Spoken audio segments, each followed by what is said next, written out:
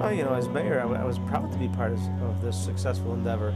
You know, it shows Utica is kind of a hip town, you know. We're hanging cupcakes from Brooklyn, and we love Utica. We're in love. Utica's got the arts, it's got the culture activity that you need, it's got the restaurants, it's got the nightlife, we've got it all.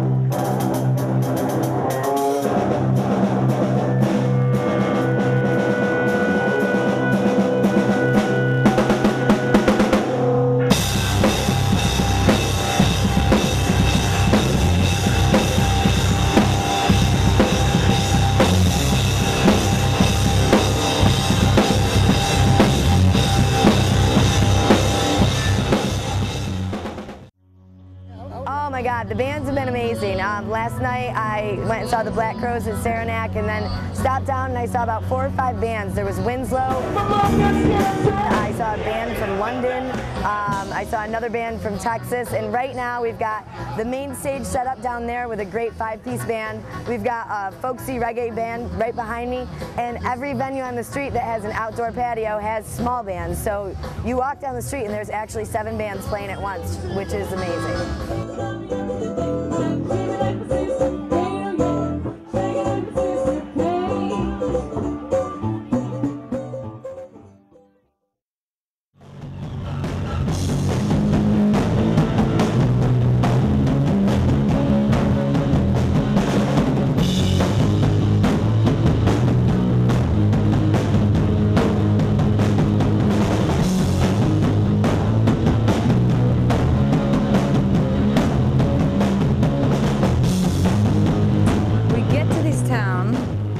Driving for 5 hours. Did that fall down?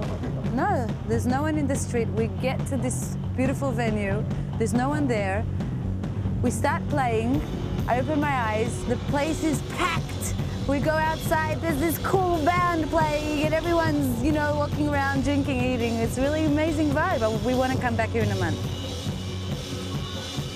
We're coming back for sure because this was the best show we've had in ages.